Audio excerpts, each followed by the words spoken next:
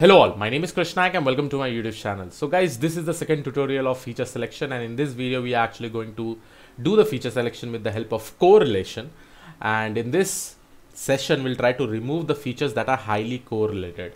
Okay, so make sure that you follow this whole video because there are a lot of things that I really want to mention. And if you're new to this channel, please do subscribe the channel. We are pretty much near towards 250k subscribers, so make sure that you subscribe the channel, guys. So let's begin. What we are going to do is that first of all we are going to import the data set which is called as load_Boston. So this particular data set I'm actually going to use for this use case, and then I'm importing pandas, matplotlib obviously for reading the data set and for plotting the diagrams. After that I'll be actually loading the Boston in this Boston data set, and in this data it will nothing be but it will be a key value pairs. You know, it will be having data, it will be having target values, it will be having all the feature column names also, right? So from this particular data I'm going to create this data frame, and I'm going to use data.data, which is all my independent features in short, right? All the independent feature values. And if I really want to know my independent feature names, so I can use data.feature names, feature_names. Again, this will be in the form of key value pairs, guys. So I'll just try to show you how it will look like, but let me just execute. Then my dependent feature is basically MEDV, and the dependent feature value will be actually called as data.target, and here you can specify any name that you actually want. So once I execute this two line, you'll be able to see that. And if I go and show you my suppose if I take feature names, so these are all my independent features name. Okay, so that same feature name I'm actually going to use over here. Now if I go and write df.head, you can see that this is all my independent features and this is my dependent feature. One thing that you need to know about correlation is that, guys, if an independent feature is highly correlated with dependent feature, we need not remove those kind of features, because those features can play a very important role when we are training our machine learning models. But if we have independent features, like suppose if I have this three independent features, and these three independent features are highly correlated with each other by more than 90%, then from these three I can just be using one. Okay, so this way we can actually remove features, because remember, if these three features are highly correlated with each other, right, so this can behave like a duplicate features itself. So in the case of duplicate features, we will not take all the features itself, we can take either one of this particular feature, and that is what we are going to do with the help of correlation today in this particular session.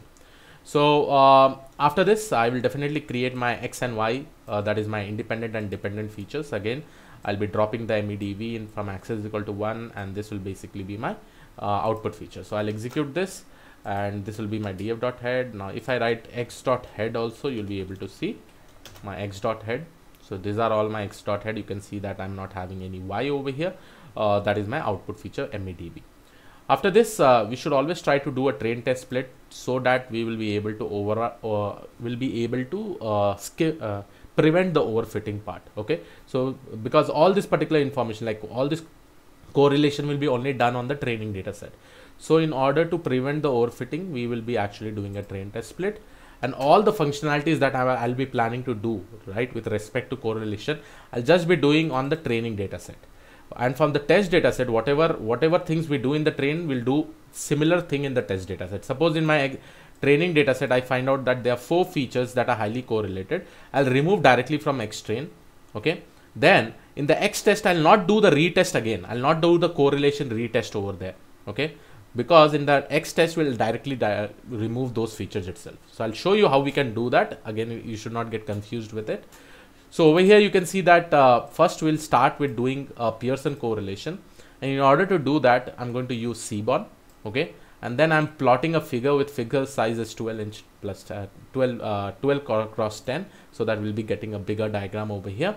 And then I will be able to find out the correlation by just using x_train.corr. So if I write over here, okay, if I write over here .corr, you'll be able to see that this is basically my correlation for all my independent features.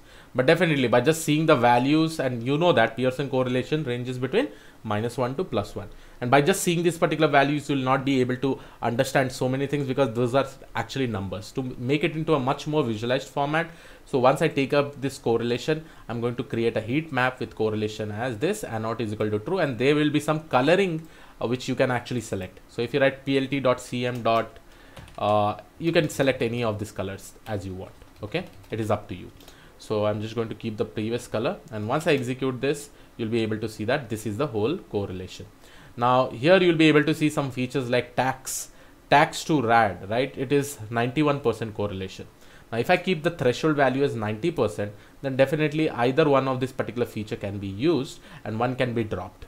Okay, so what we'll do is that, and again there are so many numbers over here, but what we'll do is that we will try to create a function which is called as correlation.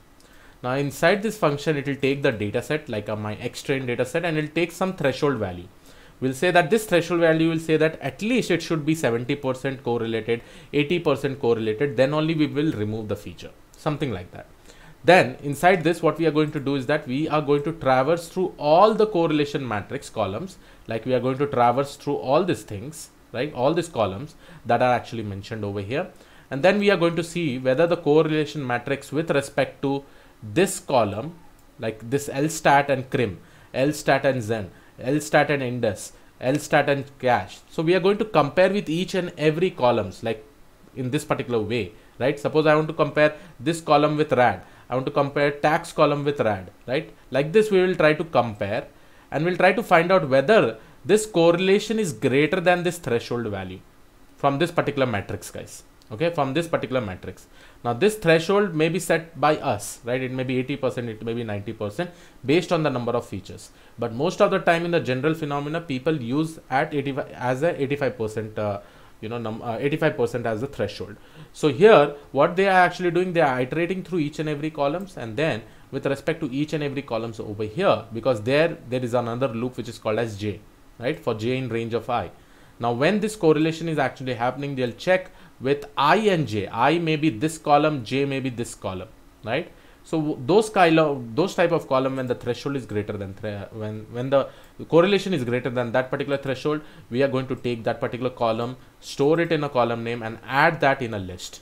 Okay, add that in a set. Sorry, this is a set that has been created. So we'll try to add that in a set so that duplicate entries will not go with respect to the columns. And finally, we'll be returning that particular correlation. Just go through this particular code, guys. I think I have taken it from that one of the sklearn. I think I was seeing something with respect to correlation in sklearn web page. So there I was able to find out this particular code. Okay. Again, this is not written by me. So I just copied it. I did not want to put much of my head, but just by seeing this particular code, we'll be able to understand how it actually works. So once we execute this, you'll be able to see that this function is ready. Now what I'm going to do, I'm going to call this particular function. I'm going to give my xtrain. And again, remember guys, this process I will not do for xtest. As I said, to avoid overfitting, I'm not going to do it in xtest separately, right? This correlation will only be done in xtrain. And suppose if I find out 4 features are highly correlated over here, we'll remove that 4 features from xtrain also, from xtest also. That is how we are preventing overfitting. Okay. So over here, I have used correlation, I have used xtrain, and threshold. Suppose if I give it as 0.8, and once I execute, you'll be able to see that only one feature is actually there when I'm trying to find out the length. Which is that feature? If I execute it, you'll be able to see tax is the feature over here. And obviously you can see that tax with respect to RAD, right? First tax is actually coming with respect to RAD. You'll be able to see that it is 0.91. So it is in the real scenario, I can either use tax or either I can use RAD, right? So in this particular case, I'm trying to remove tax, okay, tax column, but I'll be using RAD column.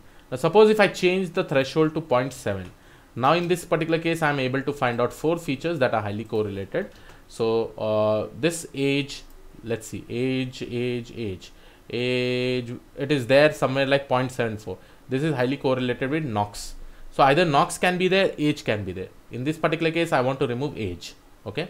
So similarly, if I go in with respect to this column, you can see over here, you have okay. You also have negative correlation. So it is also considering the negative correlated part also, which is highly negative correlated. Now in this particular case, you can see that I have this. Inside this, I think I have nowhere positive values, but here I have minus 0.77 with Knox. Again, this is getting removed. This can be removed. But what I would consider is that we cannot skip the negative correlation over here. Okay. I would definitely say that, when we are computing over here correlation of I comma j. I think if I remove this absolute method, I think that negative correlation thing will get handled. Okay, but here I think in this particular code they have not handled that negative correlation part, because whenever there is a negative correlation, they are converting that into a positive value with the help of this absolute method. Okay, this absolute method actually does that particular part. So what I believe is that I think we should not use this. If I don't use this, let me see. If I don't use this, how it will work. Now see, you can see that I'm just getting 3, right? So if I don't use this apps method, you will be able to see that you know, we'll not be getting that negative correlated feature name. Okay, now we have Knox. So let's see with respect to Knox, where is Knox? So here you have 0.75, you have 0.74. With respect to Knox, you are having similar columns like Indus and age. So you can actually remove Knox itself. Age is also anyhow getting removed. Okay, then you have tax column. Tax column over here is somewhere that is present over here. Again, you have 0.72, you have 0.91. Obviously tax can be removed with the other than the rad, it can definitely be removed. We have already seen that. Okay, so if you really want to consider the negative correlation also, just use apps. Otherwise in the better scenario, I think negative correlated features are also very, very important. Like if X is increasing, Y is decreasing, we should not remove those kind of features, because that may be helpful in building the machine learning algorithms. Okay, so right now I'll just keep it like that, because I took from that particular sklearn article. Now you'll be able to see 4 features, and then after this what I'm going to do, I'm going to find out, okay, this is the highly correlated feature. I'm going to directly drop from my xtrain. So I'll write xtrain.drop correlated feature with x is equal to 1. Then you see this again, I'm not applying this whole function on my xtest data, I'm directly dropping it, right? So similarly you can actually drop it over here. Now this was with respect to a simpler data set. Sometimes you will be having a huge data set. Now in this particular data set, you will be able to see that I have used this sanitator.csv. So here you will be able to see that we are having sanitator customer satisfaction. This is the data set that is actually present, which has around 371 columns. So for this particular case, again, what I am doing, I have read this data set. I've read only 10,000 records. I've dropped the target and kept all my independent features in X. Y is having all my dependent features. This is my xtrain split, train test split. I'll execute this. And this is in the similar way I have actually plotted the heat map. And right now the heat map does not look that good, because this color that you actually see, right, it's definitely because there are 371 features. So you have to see everything minute in detailed way. So that is actually not possible right now in this particular graph. So what we are going to do is that we are just going to use that same correlation function, and let's see how many are highly correlated. So when I try to execute this, they are on 193 columns that are highly correlated. And if I go and see, these are all my column names that are highly correlated, that are more correlated with more than 80%. Okay, if I make it as 90%, then also you'll be able to see at least we'll be getting 50s to 70s or 156. So this correlated features are there. Now in this scenario, I would consider 90% to be highly correlated, because we have many number of features. And finally what I can do is that I can just write xtrain.drop, and I am going to use correlated features, comma, axis is equal to 1. So once I execute this, you'll be able to see my xtrain, and similarly I'll be able to do with the help of xtest also. So guys, I hope you like this particular video. I hope you understood it. Please make sure that or research whether this absolute should be used when we are doing correlation, because if one and the other features are negatively correlated, those are some kind of important features also, because suppose something is increasing and because of that my other independent feature is decreasing. So should we consider this kind of scenario or not? Just try to explore it. Just try to put the comments in this particular comment of this particular video, guys. And yes, so I hope you like this particular video. Please do subscribe to the channel if you have not really subscribed. I'll see you all in the next video. Have a great day ahead. Thank you and all. Bye bye.